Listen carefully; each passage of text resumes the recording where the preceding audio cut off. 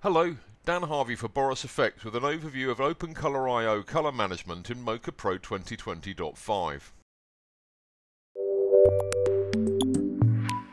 I'll begin by examining three copies of the Arid DLAD test image transcoded to Rec 709, Log C wide gamut, and Scene linear wide gamut. These images are displayed as RAW in the OS X image preview. The OCIO implementation in Mocha 2020.5 mirrors that in Nuke, so I'll briefly recap the Nuke OCIO workflow for reference.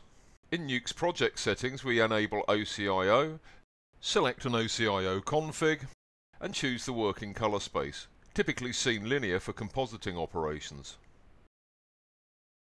When we import media we can select its input colour space in the read node settings from the options in the current OCIO config, in this case ARRI Log C. Next we select the required viewing transform for the viewer, in this case Rec 709. To ensure our exported renders match what we see in the viewport, we set the output colour space on the right node to match the current view transform. Here's the rendered image in Rec 709. Now I'll mirror these steps in the standalone Mocha Pro 2020.5. In the Mocha Preferences page I'll switch to the Colour tab, select the required OCIO config, and set the working colour space to Scene linear. These settings are used as defaults for all new projects, and when I start a new project with the Scene linear source clip I can see these in the project settings page and alter them on a per project basis if required.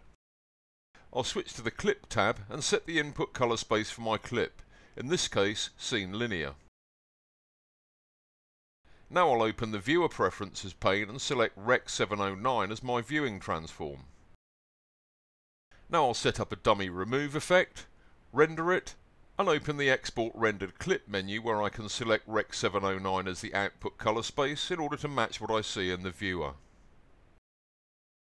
Now I'll compare the Scene linear clip exported as Rec 709 from Mocha with the Log C clip exported as Rec 709 from Nuke. Now for a practical example. I have a log background clip into which I want to insert a linear clip as a screen replacement. I've downloaded the ACES 1.A3 OCIO colour policy for use in Mocha. When my declared clip colour space matches that of the viewer, no transform is applied, and I see the log clip in its raw state. I'll open Project Settings, load the ACES OCIO config, and select ACES CG Linear AP1 as my working colour space. Now I'll go to the Clip tab and select a Log C option from the ACES input transforms. Next I'll open the Viewer Preferences pane and select the ACES Rec 709 view transform. I'll select the shape layer which tracks the TV screen and select my linear clip as the insert clip for this layer.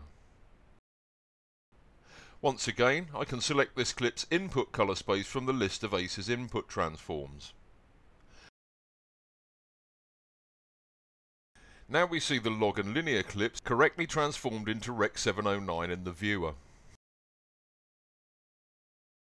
Finally, when rendering is complete, I can set the output colour space for my exported images in the File Export menu. Thanks for watching. For more tutorials on Mocha and the rest of the Boris Effects product family, check out the training pages at boriseffects.com.